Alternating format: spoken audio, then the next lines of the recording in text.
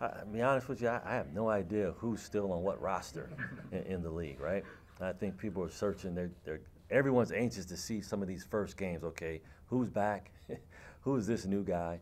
And that's across the country, right? I think the toughest part for a coach is every summer, or at least for the last 3 years, we have been starting. It seems like you're starting over.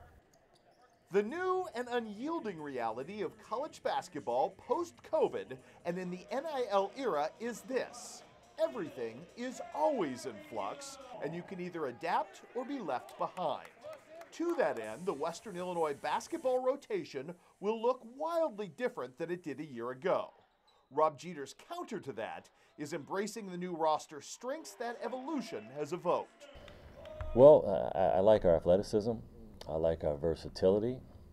We're not as big as last year's team, but I think we have a lot more depth and we're faster. So, but I think once we get into our league, we should be able to match up and be, have a little better opportunity because we're just athletic, more athletic than last year's team.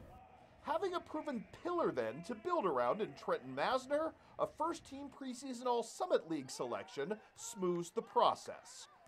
Masner's ascent also speaks to just how strong the WIU staff's player evaluation process can be in tipping the scales. A backyard steal of sorts out of Wapello, Iowa. We really expected him on the offensive side of the ball to do what he did, really just be a player we can count on to put some points on the board. When we recruited him, we talked a lot about putting the ball in his hands. Watching him, we could see that was his next stage of his development. Put the ball in his hands, have him lead the team, not just score it, but be a leader and what that means, making sure in huddles and timeouts and on the floor and practice, those types of things. So I think I saw a lot of that in him. I think the coaching staff probably first gives credit for them because just giving me the freedom that I've never really had. I think everybody always asks me how I've improved so much, but I think it's just I've always felt like I've been the same player, but I've just had coaches that give me the opportunity to be more of who I've always thought I was. So I think the coaching staff definitely has the most credit for that. Not to mention a credit to the Leathernecks player development process, who was expected to evolve even further in his senior campaign. The defensive side is where I think he's done the most improvement. I mean, you watch games and he's getting his hands and deflects on basketballs, he's deflecting them, he's getting steals, rebounding the ball. So this was a big summer for him physically to get a little stronger, and he's done that. And so I think that it was twofold. First, it was offense, and then now the defense has started to pick up. So, yeah, pretty pleased with his development.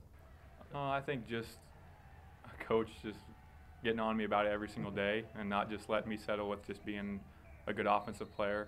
Obviously, he thought I had the athletic ability to be able to guard, so he just kept on harping on me, and I think it just, helps the whole team. I feel like the offensive side is like a selfish mentality, so he just made me buy into just the whole team aspect of playing defense, and I really appreciate him for doing that. Moreover, Trenton will get needed help in a needed area from his now finally healthy roommate. It means a lot, actually. I had 2 surgeries on the same ankle, and I haven't played in, I'll say, almost a year and a half. So this is big for me, just to be out there able to play, being able to play in front of my family, being close to home. It's a big deal for me. It's great. He was my roommate last year, so we were always talking about I was always wishing he was out there so he could take a little bit of my time off with the other team's best player. I don't like chasing around Max Smith all game, so hopefully he can help me out with that a little bit. And I think he's willing to do it too, so I think that's important with Q. Yeah, I think last year when we hit some of those scoring droughts, it would have been nice to insert a Q in there to at least now we can guard a little bit. We can give some of our shooters a little bit more of a rest. I think it would have been big to give Trenton a rest last year at times, at key times. And we're asking him to guard one of the top offensive players in the league and then be one of the top offensive players.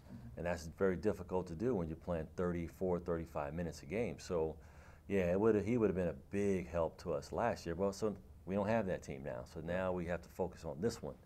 And with this one here, I think for us, it's going to be the flip side. It's going to be scoring. How are we going to score the ball a little bit more, and hopefully our defense can carry us through. Yeah.